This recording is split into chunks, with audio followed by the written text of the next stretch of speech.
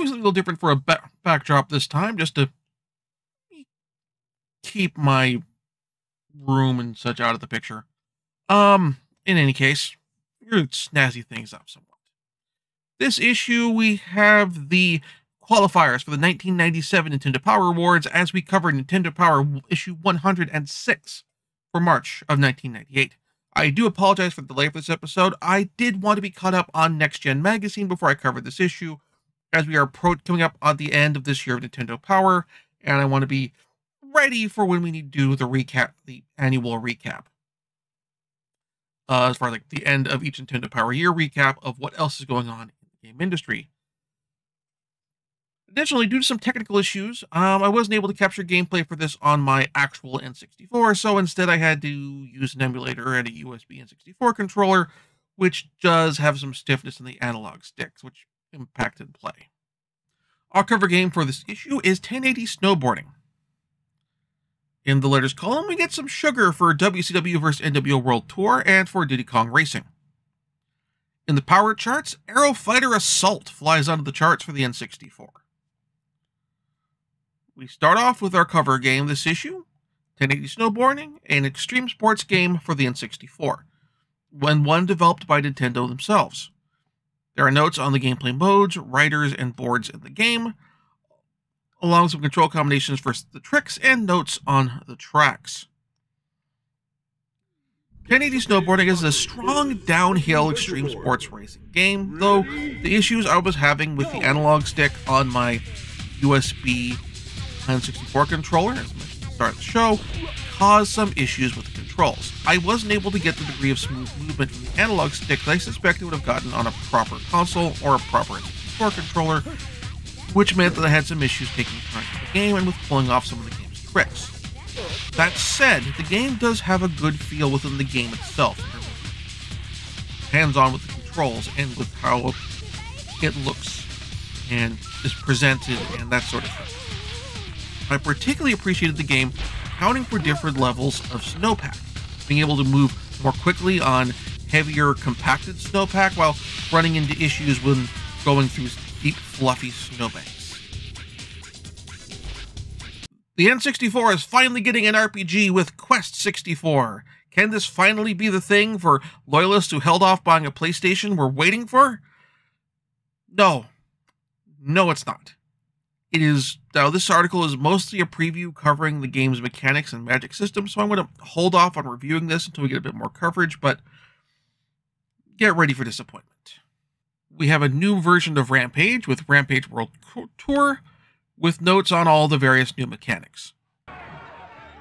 Not to put a finer point on it, but Rampage World Tour plays like Rampage, but with better graphics and digitized 3D character design models, and for not just our 3 lizards, but also for the backgrounds and that sort of thing.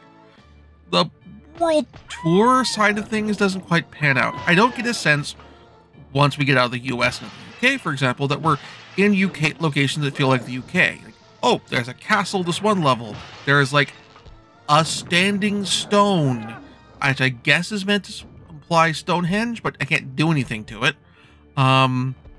There's no sense of like, oh, we're like trashing national monuments or landmarks or that sort of thing. So it ultimately, like other Rampage games, this plays best with multiple players, where you and your buddies are competing for the best score and the most destruction. In the classified information column, we get a bunch of entertaining codes for San Francisco Rush. Some useful, some just fun, and some to the difficulty. Next is Acclaim doing a take on a more simulationist hockey game with NHL Breakaway 98. There are notes of the gameplay modes and a list of the teams. NHL Breakaway 98 plays quickly, smoothly, and legitimately feels fun. Now, I don't feel as competent at it as I've felt with some other hockey games, and some of the control mapping choices feel a little counterintuitive. That said, it does a good job of keeping the game moving smoothly, giving me a sense of what I need to be doing in any particular moment. I just wish I had better communication with the players were so I can better target my passes, and I wish I had a better sense of how to measure the power of my shots so I can try and take a moment, if I'm in the open, to line up a stronger shot to try and blast it past the goalie. Next, we have Quake, id's follow-up to Doom, which, as people who've been reading my X-Gen recaps on the blog will note, has already gotten a sequel of its own at this point with Quake 2. And so it has been ported to the N64. There are notes in the power-ups and notes and maps for some of the levels. The N64 version of Quake feels more valuable as a historical curiosity than as the ideal way to play the game. At the time the game came out, the optimal way to play it, and by the game I mean original PC Quake, the optimal way to play it required fairly high-end graphical hardware with a fancy 3D accelerator card.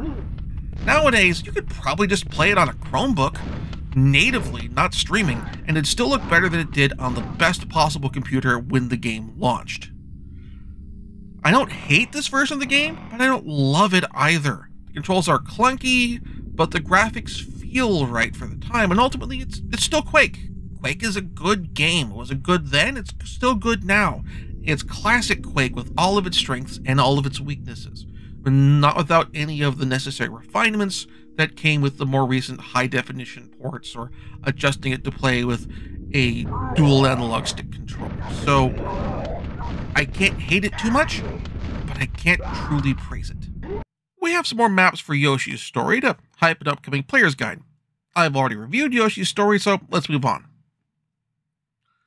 Konami has returned to licensed sports games once again with NBA in the Zone 98. I will note that while in real life, Jordan is on the Bulls at this point, he's not in this game, and this is before Jordan's second retirement. Now, the Blazers do have Rasheed Wallace, but this is before Pippen had been traded to the Blazers, because again, Pippen was traded after Jordan's retirement. Now, with NBA in the Zone 98, I ran into a weird control issue. I could move with my analog stick, even with all of its stiffness issues, in perfect 8-way movement when I was controlling a player who did not have the ball. However, if I was controlling someone who had possession, no matter which player that was, I could only move in 4 directions, which was tremendously clunky, to say the least. Ultimately, I did kind of find a way around it, which was one that was likely the designer's plan, to encourage the player to pass the ball around a lot. But still, it's kind of messy, something that not a lot of other basketball games do in terms of restricting the ball holder's movement in this way. We have a preview of the game adaptation of the Brian De Palma Mission Impossible movie, mainly focusing on the game's first level. I want to hold off of this for next time, just to make sure, because we'll probably get a more extensive guide later. Next up, we start moving into the Game Boy games with Wario Land 3. Wario is, I guess, finally truly gotten his own franchise proper, besides the one Game Boy game and then the Virtual Boy game. So, with the premise for Wario Land 2, his castle has been burgled, and Wario needs to get his stuff back. You'll get maps and notes for several levels. Wario Land 2 is great. The controls are intuitive, responsive, the graphics are easy to follow, with environments that are a breeze to navigate, the sprites are expressive and large without taking up too much screen real estate. The difficulty is balanced well in terms of damage that Wario takes and how that damage is expressed within the game. It's honestly one of the best games released for the Game Boy, period, and really fits with Wario as a solid rival with Kirby for the crown of best introductory platformer that isn't a Mario game. The challenge is balanced tremendously well, and getting defeated at the game doesn't feel catastrophic. That said, actually, the frustration, I would say, is less with this game and more with the overall big picture usage of Wario as a character by Nintendo. Like, at this point in the year of the Common Era 2023, with how the Wario family has gotten such a tremendous fan base, how active, I guess the character is still active in sports games and WarioWare, but we haven't gotten a Wario platformer in so long. I'd love to see a new one. I'd love to see Nintendo take the lessons they learned in designing 2D or 2.5D games in modern game design from the new Super Mario Brothers and Super Mario Wonder series and that sort of thing, and make a new Wario game, like a new Super Wario Land or something like that. Great. In Counselor's Corner, we have some questions on the secrets in Diddy Kong Racing and the boss fights in Arrow Fighter Assault. We're coming up at the end of this year of Nintendo Power, so it's time for the nominees. My picks are, for Diddy Kong Racing, Best Graphics. For GoldenEye 007, since they got a whole bunch of nominations, I think it was worth winning, or is worthy of winning. Best Sound, Best Story, Best Rumble Pack, and Best N64 Game, along with Coolest Ride for the Russian Tank, and Best Hero for Bond, James Bond. For Most Innovative, Harvest Moon. Best Challenge, Blast Core. Best Play Control, WCW vs. NWO World Tour. Best Sports, FIFA 98. Best Party Game, Bomberman 64. For Creative Chaos, Destroying the Tokyo Tower in Arrow Fighter's Assault. Coolest Code, No Radar, which I believe is also a GoldenEye 007 one. Best Villain, Andros. Best Item and Weapon, The Shrinker. And the Golden Bandage Award for Nastiest Injury is getting 2 headshots. Most annoying thing in a game is rolling your car in Top Gear Rally. And finally, for the Best Game Boy and Best SNES categories, Best Game Boy game goes to Mole Mania, and Best Super Nintendo game goes to Kirby's Dream Land 3. Wrapping things up with a couple last Game Boy games. We have, I believe, our last Game Boy, original Game Boy that is, Castlevania title, with the series' first female lead, with Castlevania Legends.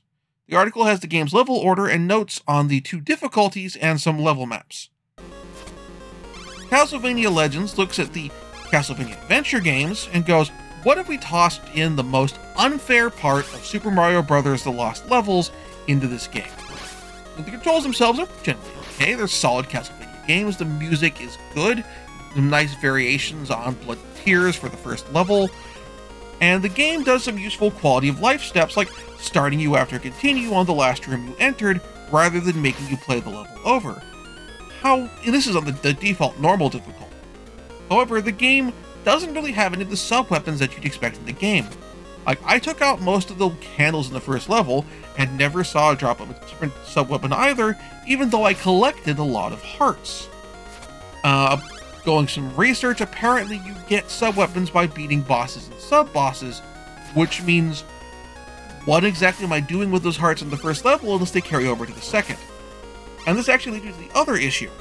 The game has trap candles.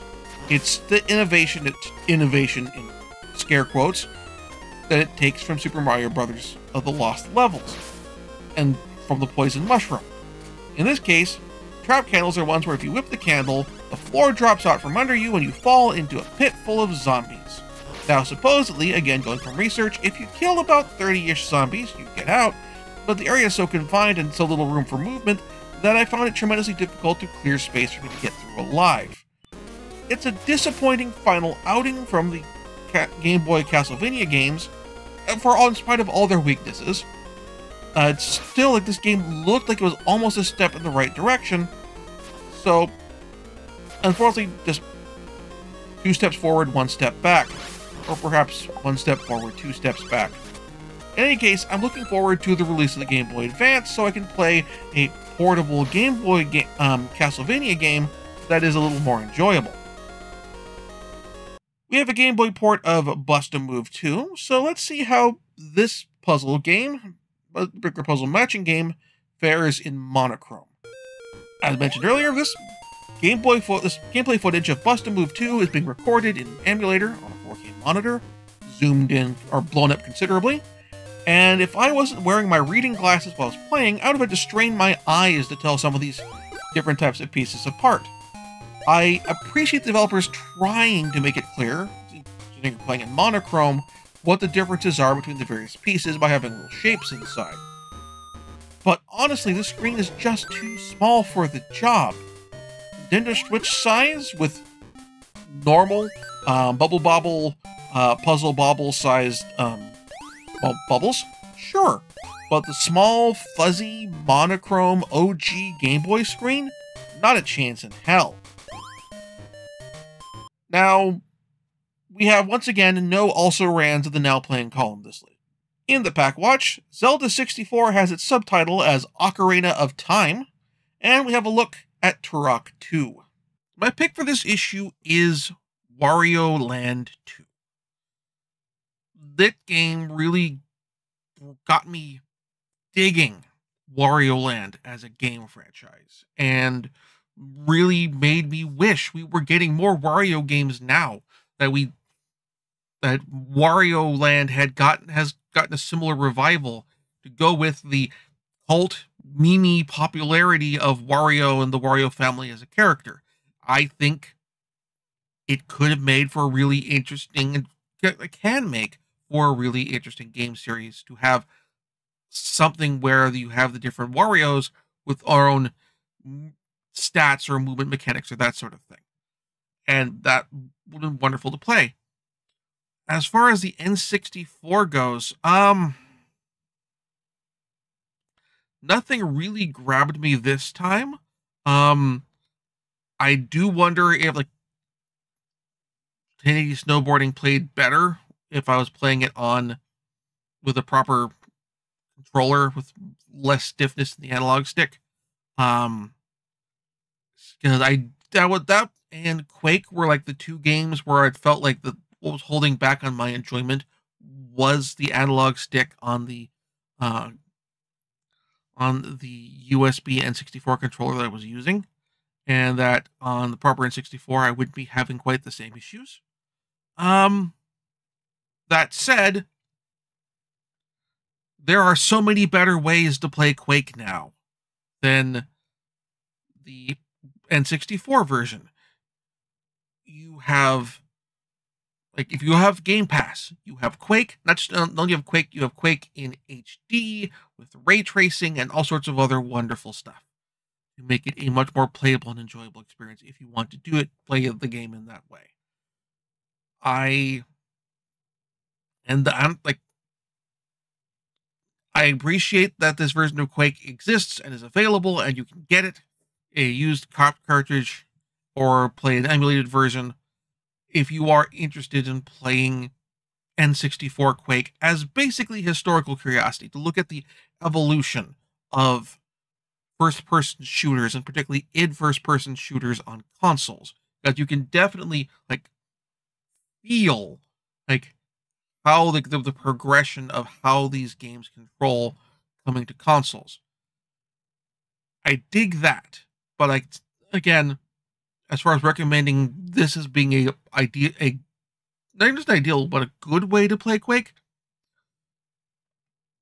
on PC, on Xbox, on Switch, on PlayStation 4 or 5, there are just better ways to play Quake these days, and play it with just anything with a dual stick controller, for one for movement and strafing and one for aiming, in and of itself works terrifically. Or playing it with stick for movement, and then using both shoulder buttons for strafing, something like that. We have better options for how to play Quake these days. Next week, we have more basketball, including the late Kobe Bryant.